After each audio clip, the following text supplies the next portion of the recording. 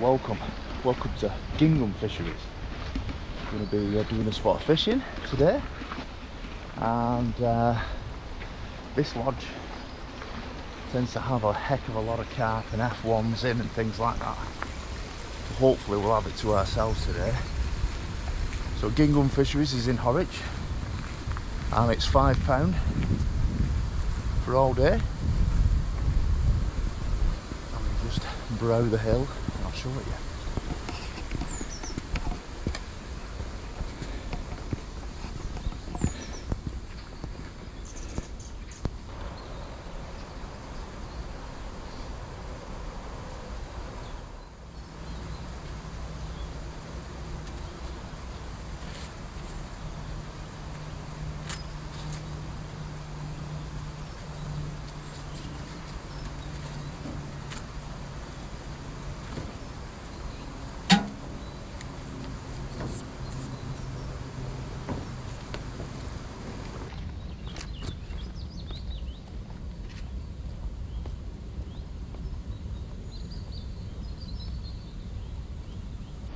Just over my shoulder you can see we've got a smaller little pond, and again quite a few pegs along that way.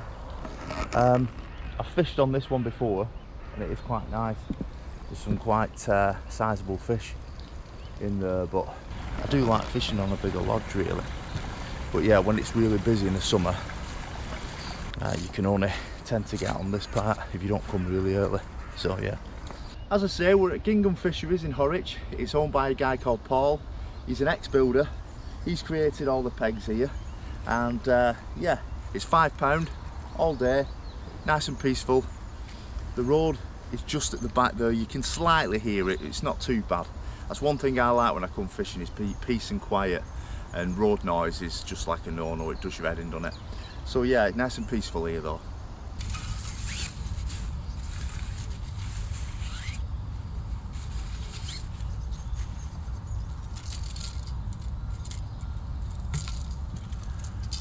So my rod of choice is a carp feeder. It's a quiver tip, and I tend to like fishing method feeder fishing, so this rod is ideal for that.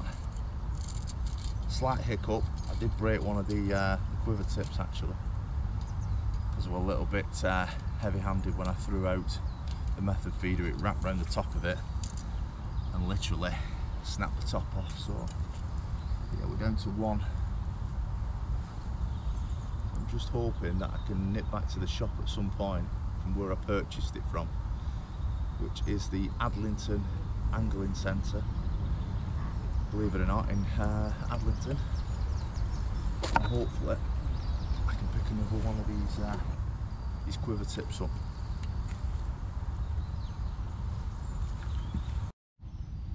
The reel that I'm using at the moment is made by Shimano, and it's the FX2000. Nice little reel, quite cheap, about 30 quid, something like that. But yeah, decent reel.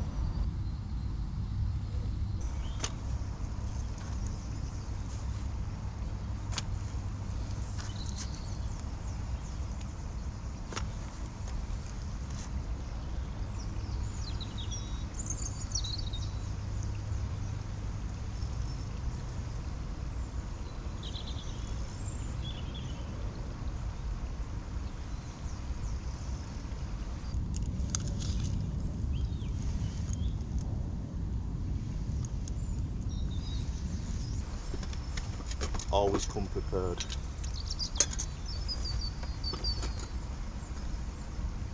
Lots of brews, lots of food and snacks.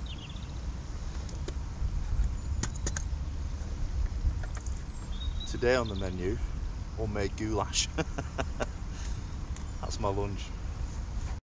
So as I say, we're going to do some method feeding fishing today, and we're on a £6 line. Going to be using my main method feeder, which I love. You can pick these up at any angling centre, really good. And it comes, basically comes with this, but I don't tend to use this one. It's like a plastic rubber mould, but I find it garbage, to be honest with you. So I purchased one of these separately, and what that's got is like a, just pop that there, it's got like a bit of a helping hand to get it out, get your method feeder out of the actual feed itself, or the mould I should say. So it's got a little button, you just press that and it pops out. It's a lot easier. As this is aimed at beginners, this channel, I'm a beginner, but I thought I'd get into it first and start learning it a little bit more, just so that I can actually speak about it and give you a little bit of newbie knowledge, really. So what I'm doing here, I'm just I'm tying the method feeder off onto a swivel, what they call a swivel. Now that stops everything getting tangled up. It turns, it swivels, believe it or not, and yeah, it just keeps everything from tangling up. So this is the main line to my reel, and what I'm doing here is I'm just twisting it round. You twist it round the line after you've threaded it through the eye of the swivel. Just keep twisting it round the line about 6 or 7 times or so, and then grab the end of it. And this is the tricky bit, and you need really good eyesight, and I ain't got it.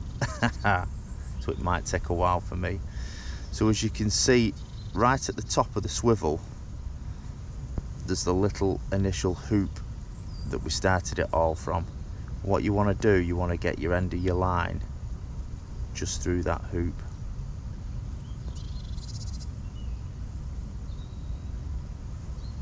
Have I got it? Yeah, I've got it. Wow. So I don't know whether you guys can see that there. It's literally just gone through the hoop, not the swivel, the actual line hoop. And what you want to do then is just wet all that. That's why I tend to just spit on my fingers and rub it in, or you can just grab it in your mouth, give it a good old lick, and then just pull that line tight, pull the end tight, so it's not going to come off. And that is a decent knot. That's not going to come off. That's not going to break unless we get a massive fish on it. And there are massive fish in here. There's 22 pounders in here, believe it or not.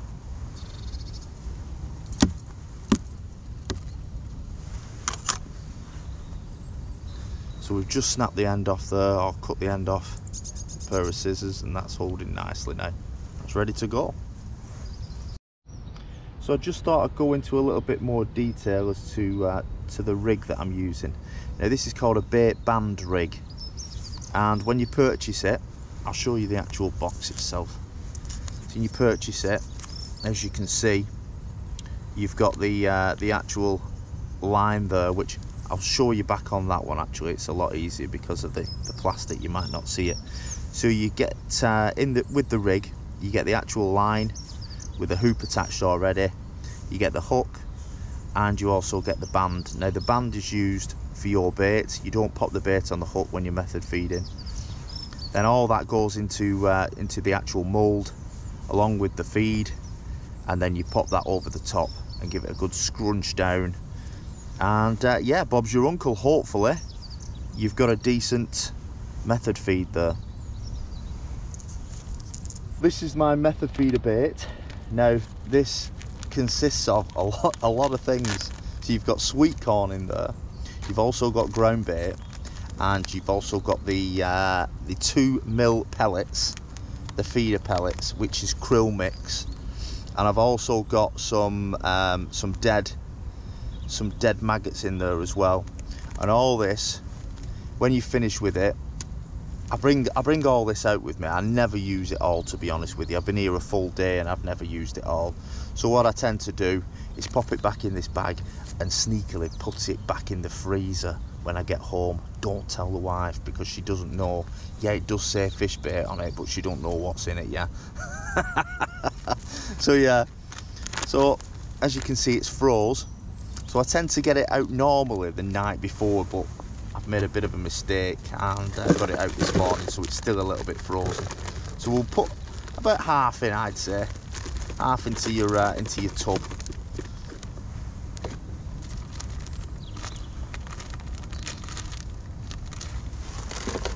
Because what you're going to be using as well, you're going to be using a lot of it as bait, where you're going to be using your catapult to fire it out and hopefully attract more fish that way.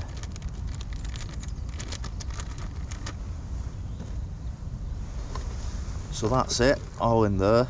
So you can add a little bit of water. It's very powdery at the minute because it is still frozen. So we'll add a little bit of water, just soften it all up, and then hopefully we can get it into the mould. So I've given it a little bit of water. Don't put too much in because you don't want it sloppy, or else it will be a nightmare to get out of the mould. So I tend to just keep it like that, really. And as I say, it's still frozen at the minute, well, ish. So yeah, that's about the right consistency. It should come out quite easily out of the mould now. Right, so we're ready now to actually get it into the mould. So what I tend to do is quarter fill the mould up. Just get a nice lining in there, just like that. Get our expander pellet, pop it in there, and then we'll get a drop of the good stuff, which we'll use a little bit of the bloodworm liquor. Just pop it over your bait. I'll explain what this system actually does. So what you want to do now is just sprinkle over, just over the top, just a fine layer, just to finish it off. So basically, once you've got the mould out, you cast off and it's in the lodge. That feed breaks down slowly, so it sends out little fragments of food onto the floor, so which attract the fish. The fish come in, nibble at all that, and then they realise they see a nice big piece of bait, which is your pellet, and then go for it, and then hopefully you've got yourself a fish. So that's the idea of the method feeder anyway. So it disperses when it's in the water. So yeah, over the top, give it a squidge down, and then use your use the yellow button, just push it down, and hopefully you'll have a decent, let's have a see. Well, maybe not. I think it's still a little bit frozen yet, but you get the idea. That's the shape that we were looking for. So what we'll do in a minute, we'll pat it down. It wasn't too bad, it nearly got it all out.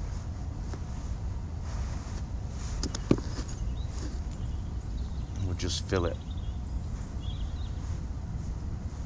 There we go. So that is how it should look when it's come out of the mould. Basically just saves you from doing that, really. So that's it, that's ready to go now. Now once you've bought everything, it is really cheap. It's a really cheap sport. But yeah, I've bought all this over time, and it's probably cost me about, I probably spent about 150 quid on gear, on the gear that I've got. So I've got a cheap net, but it's a decent landing net, it does the job. And I've pulled in probably quite a few, what, 5-pounders, something like that. 4 or 5-pounders with it. so I've yet to see what it's going to be like with the bigger ones, but we might need a bigger one, but for the time being it's perfect for that. And then I've also purchased myself a little carp, a carp padded, basically like a knee pad, but you pop the carp on it when you've caught it to save it from damaging itself really. So yeah, these are about £16, and that's a transition. Get it from any angling shop.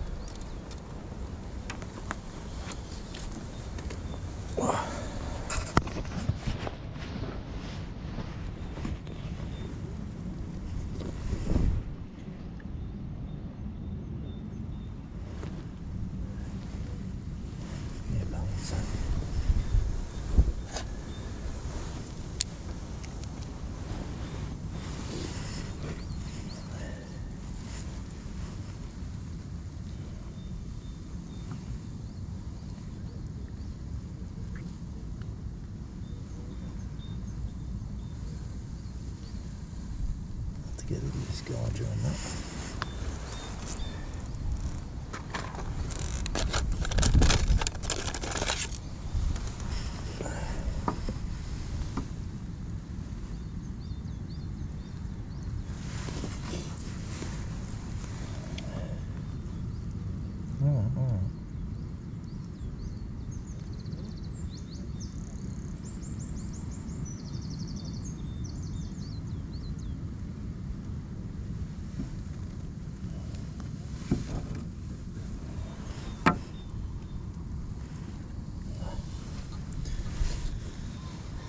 Sorry, buddy.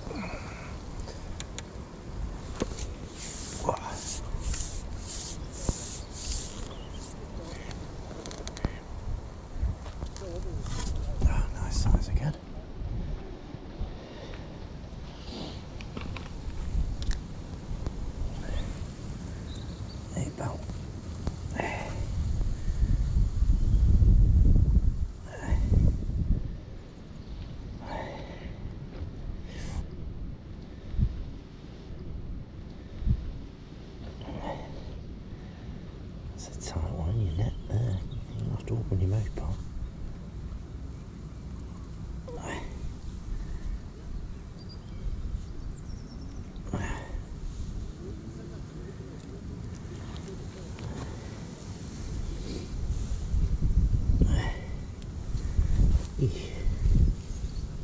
There's a tight one. Here.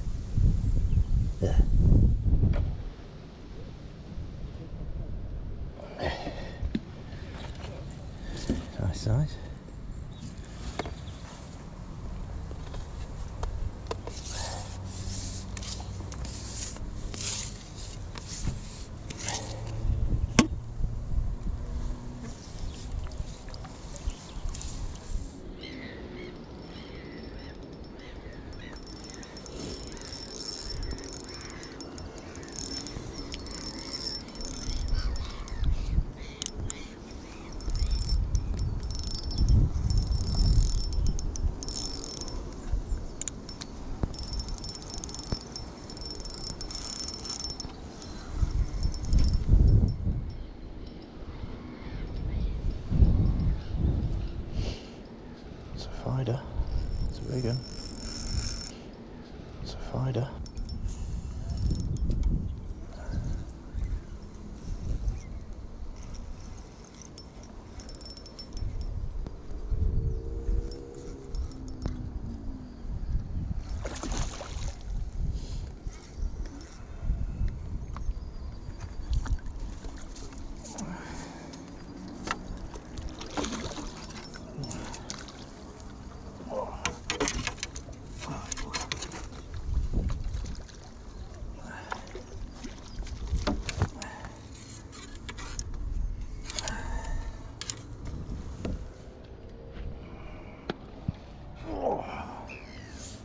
Jeez, man.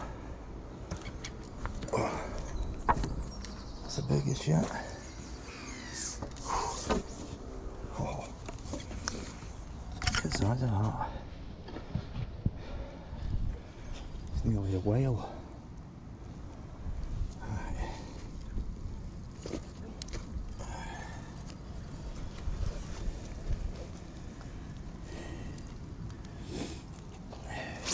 Oh. Calm down.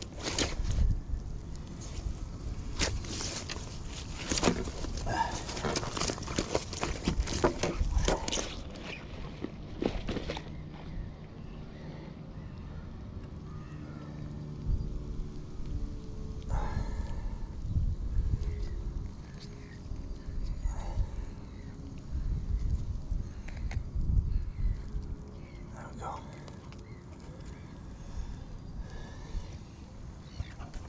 Quality size. Beautiful. Huge. Let's get it back.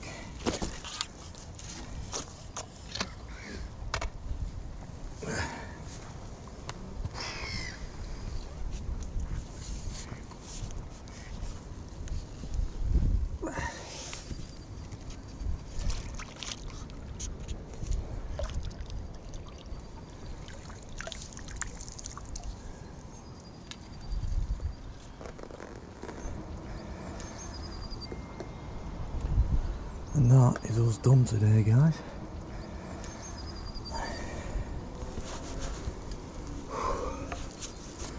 So that was all the method feeder. Hope you enjoyed it. If you have, if you think about subscribing, giving that thumbs up, and also share the video, that'd be much appreciated. And we'll see you on the bank soon.